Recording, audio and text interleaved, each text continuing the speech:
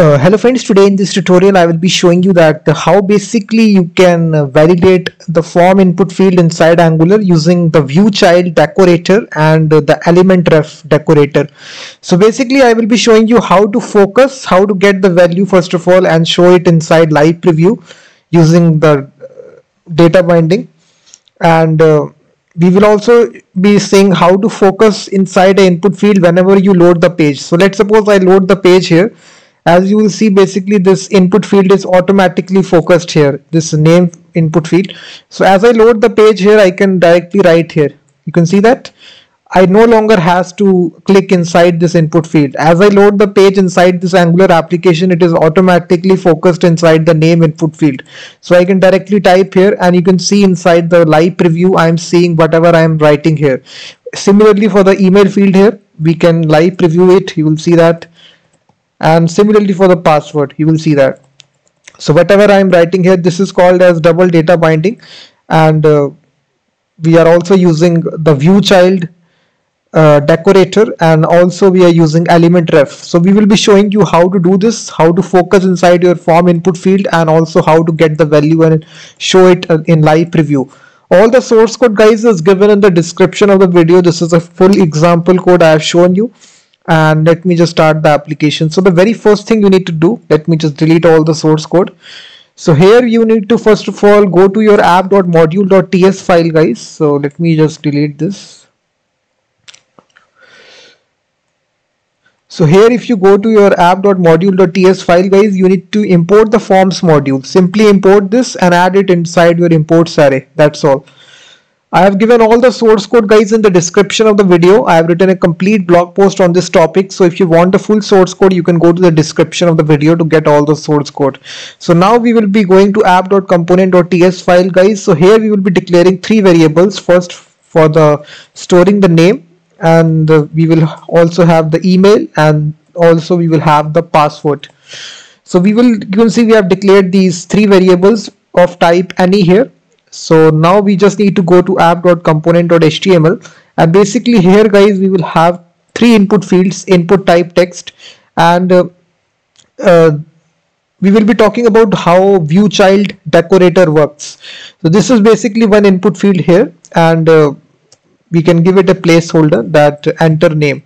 So here the user will enter the name here, and if you have seen, guys, inside selectors, inside regular HTML, we have given an ID here. So if it is a regular HTML file, we can give an ID here, and then this is basically a unique ID. But in Angular, this ID is replaced here with the selector. So hash symbol, and then basically you attach the ID. So I will attach the ID as name. You can call this as nameref. That's all. And similarly, if you now refresh the application, you will see one input field out there. If you see that, basically we have one input field out there. And similarly, we can have another input field. This time this will be of type email. And similarly, we can attach a reference to it, which is email ref. And placeholder here will be enter email, like this. And lastly, we will have input type of password, and here we can attach the reference as password reference, and here we can say enter the password. That's all. So you will see that, guys, basically we have attached these three references, which is name ref, email ref, and password ref. So this is all coming because of the ViewChild decorator. And now if you see, we have three input fields out there. You will see that. And basically now, if you want to target this name ref, you need to go to app.component.ts, and right here we will basically write the code for this.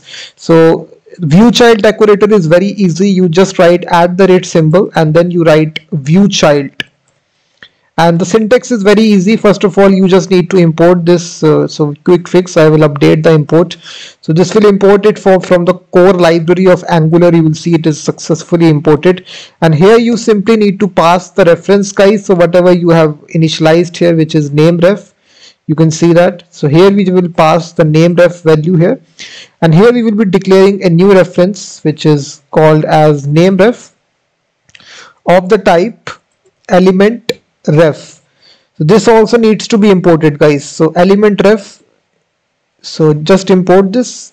So you can see that element reference is also being imported here.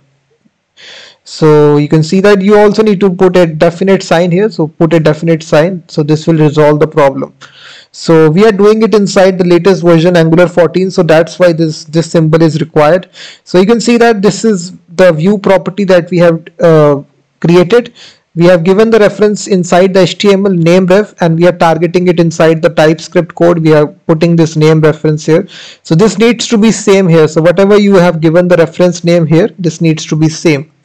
So we can basically repeat this for the email and the password as well.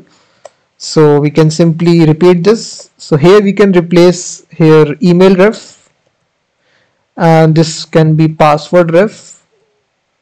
So we can just change the variable name as well, email ref and password ref. That's all. So now you can see that, guys.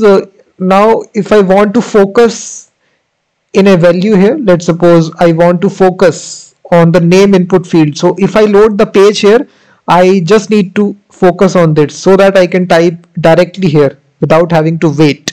So I need to focus inside this name input field as I load the page. So for doing this, guys, we just need to implement a lifecycle method.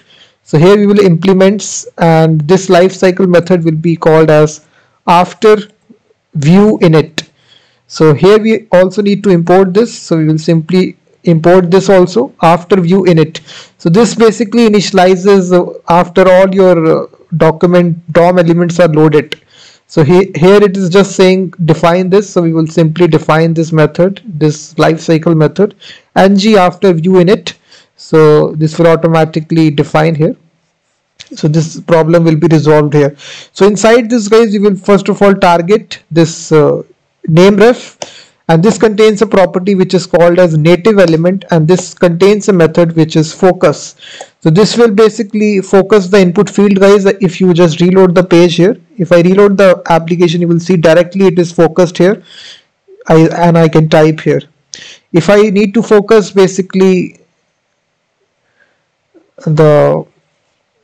if I now write at one time, I think you can focus only one field here. So if I try to focus two fields, this will not work. I think it should not work. Yeah, so the email field will work because this is a later statement. So at one time you can only focus one input field. So now if I reload, you will see the email input field will be focused. So same you can do this for password as well. If you want to focus the password field, you can refresh, you can see that. So now I need to show, guys, whatever I am writing here. I need to show a live preview of whatever we are writing here. So we can again change to name ref. So inside your app.component.html, we can simply inside the paragraph, we will say that the entered name is, and then we can inside interpolation, we can do interpolation here, and we can simply type name here. And for this to work, guys, we just need to assign a parameter which is ng model.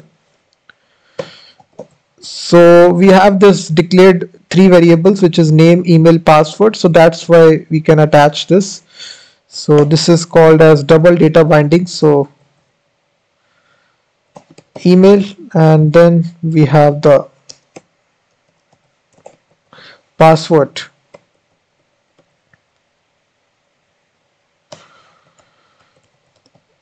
The entered email is,